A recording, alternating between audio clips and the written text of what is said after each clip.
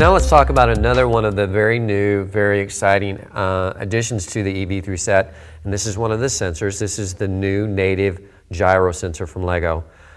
We think this is going to be a very exciting addition to the LEGO education set. First, let's look at obviously the form factor. We have some of the same improvements and additions that allow us to build very efficiently and economically. To capture the motion there, which is a single axle cross hole.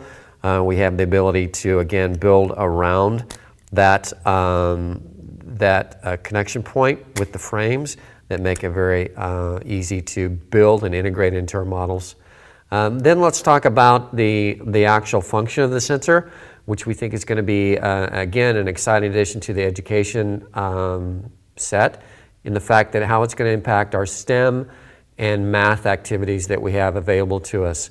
The sensor is a gyro sensor, and it's going to allow us to actually track and focus on change of rotation, so we can build it into our model just like this, and then we can actually track and monitor how far that model will change and turn in distance and angle of rotation.